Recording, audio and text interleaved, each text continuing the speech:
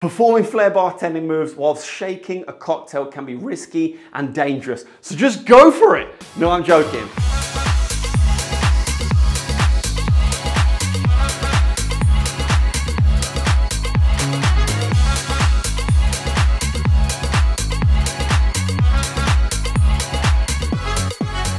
Make sure you practice with empty shakers first and then use ice and water until you get the feel of the move.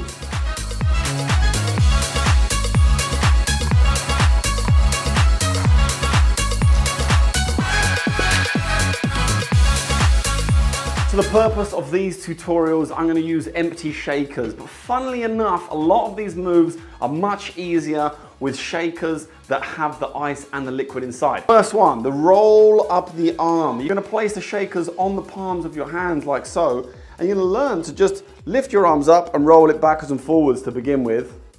And you want to control that by moving your arms up and down. For the next step, when you get to this position, you're going to turn your hands over, roll it down, and then when you get to there, you're going to use your hands and your fingers to control the throw up and land it on your reverse forearm. Up, turn your hands over, down, onto the reverse, back, and then you can learn, woo, to try and get it back to that position again.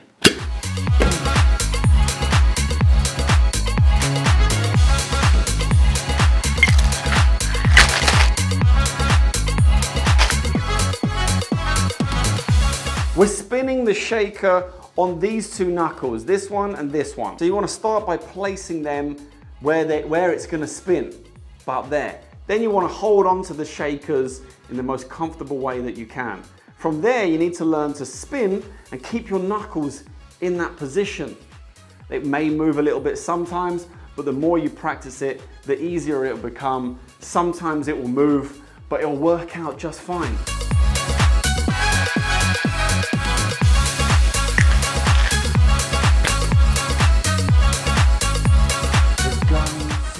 The gun sling or the finger roll, whatever you want to call it. Hold the shaker, small part at the top, near the base, and push with your thumb. Let the shaker roll around your thumb and your hand come underneath to grab the shaker, like this.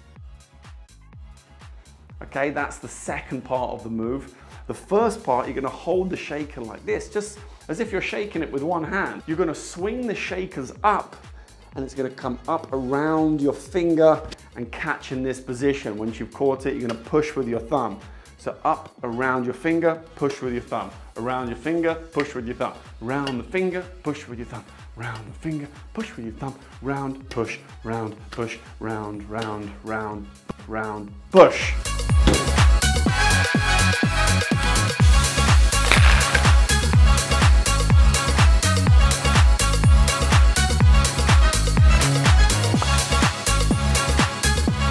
So once you're straining off the last parts of the cocktail, as you cut off, you're coming under your arm with the small shaker and you're just doing a single spin. You're just doing this, okay? But around your arm. So you cut, bring the small shaker underneath, move my arm out of the way, catch the small shaker, and you can pour the remnants of whatever's left in that small shaker into the glass.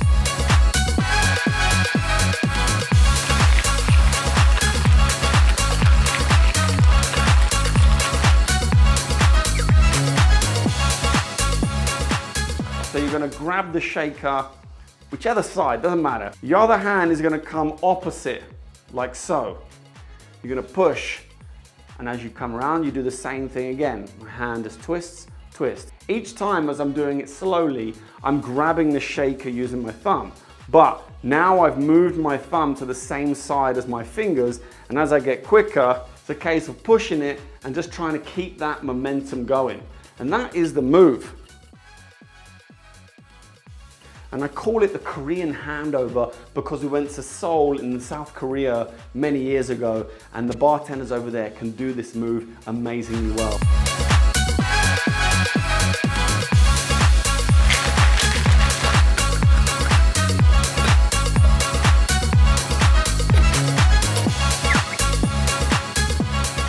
Once you've shaken your cocktail, you're going to crack the shaker open like you normally would.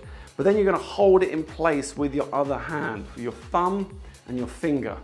Now from there, you want to hit this shaker. Don't hit it here because it will just fly downwards. You want to hit it in the middle, and you can even angle this shaker like so a little bit, so it's going to go up. You hit it, grab it underneath, and then you can just place that large shaker in there, or I like to do a little exchange and carry on to straining my cocktail. If this is your first time seeing something like this, welcome to the channel. We are just touching the surface of the different working flair and craft flair moves that you can use behind the bar whilst making cocktails. If you like this, why not hit subscribe and click the bell to be notified of my next videos that are gonna go online and where you can learn more super cool, awesome moves like this so you can use it behind the bar to build your confidence, to make super awesome tips, and to basically just have a bit of fun whilst making some cocktails. But once you've nailed this, then you should go and check out this video because they link together really, really well. This is about putting ice in your shakers before you make the cocktail. That has become a huge trend recently. It's called craft flair, and I'm showing you 9 different ways that you can ice up your shakers. I'll be doing more of this, but if you liked any of this stuff on today's video, or if you want to see anything specific, leave me a comment in the comments box below. And until next time,